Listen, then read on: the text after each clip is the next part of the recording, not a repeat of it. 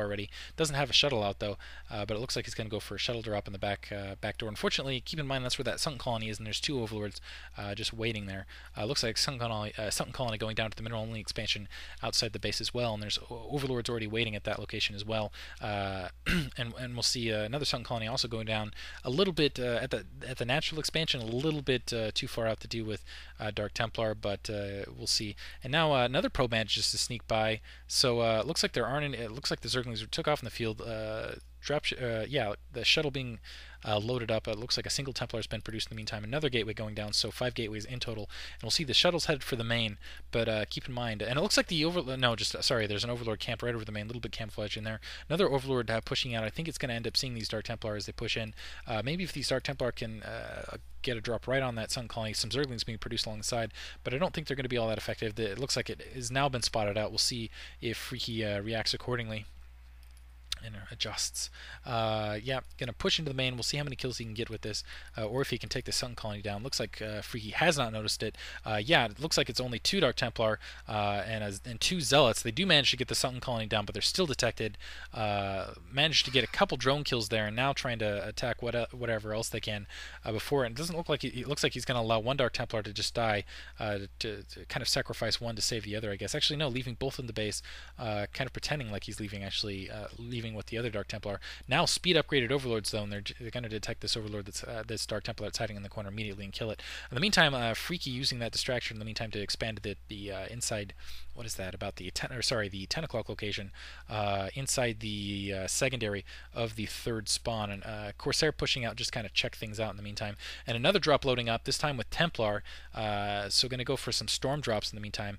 It looks like he's got 5 gateways up and and he's also got the observatory up to deal with lurkers if he needs to. And we'll see another Overlord, but now they're speed upgraded. He doesn't have to worry about as much with the Corsair harass. A couple Zerglings scouting out, and I think these Zerglings are definitely going to, all of them heading directly for that secondary.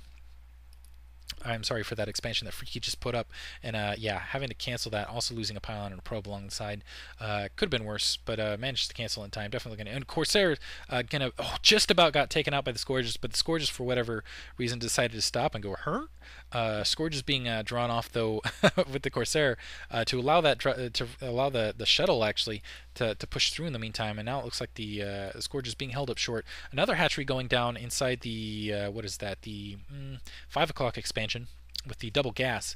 And it looks like actually both double gases starting to be, so Freaky thinking about taking both double gases here, so switching very quickly. He only needs to take one really to go to Hive Tech in my opinion, but looks like this shuttle being intercepted by 2 Hydralisks along the side there, but it looks like it is going to it is able to get in, but not going to be able to get any kills. We'll see what it can do in the meantime. It looks like, wow, a gateway being taken down at the front. Doesn't want that gateway up anymore. The shuttle had to drop the Templar storing themselves. Never a good situation. Had to drop because there's some Mutalisks out as well as Hydralisks bearing down on it. So halted up. Gateway is now opening up the front door, and some Zealots starting to push out as well as some 2 Templar. And this attack actually, we'll see if it's at the right time. There are some Mutalisks out as well as some Zerglings. I think Freaky can very easily hold this off. He's also expanding actually at the 11 o'clock position that, wow, just expanding all over the, nice Side Storm catching a little of some of the Mutalisks off guard there. Not as much as he wanted to. Another Side Storm completely missing that time though.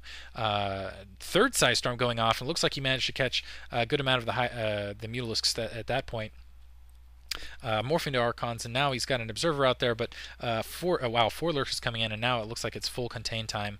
The rest of the Mutalisks dying to the cannons as they push up the front. This Archon's also getting sacrificed at the front door. So we've got about 5 Hydralisks and 3 lurkers on a contain here, and it looks like about 3 less of a control group of Zealots pushing out to engage the lurkers in the meantime, and both observers being taken out. It looks like at least being driven off here, not quite taken off. So this is actually being broken. It looks like we have level 1 weapon upgrades, and probably not level 1 Carapace on the opposite side. So yeah, level 1 weapons upgrade, not level 1 Carapace on the opposite side. So there are some Zealots roaming free, but some Zerglings being produced to deal with it momentarily. Actually, no, it doesn't look like there's a lot of Zerglings to deal with this, so he's going to have to bring some reinforcements. He's got the Hydralisk coming in to reinforce at the mineral only expansion, but he's going to have a hard time defending all these locations. Now pushing in on the double gas at the 4 o'clock, I'm sorry, at the 5 o'clock location, leaving 1 Zealot to kind of block at the ramp, and it looks like this hatchery, yeah, and sending another group of Zealots to push into the minerals as the rest of this reinforcements being pulled across the side.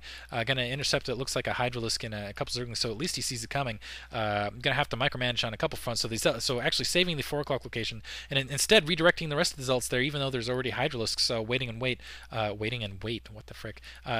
2 obs being killed right there. Waiting. Looks like these Zealots kind of getting stranded. I'm surprised by this. In the meantime, just kind of using this distraction tech to take the mineral only expansion, realizing he's kind of falling behind economically.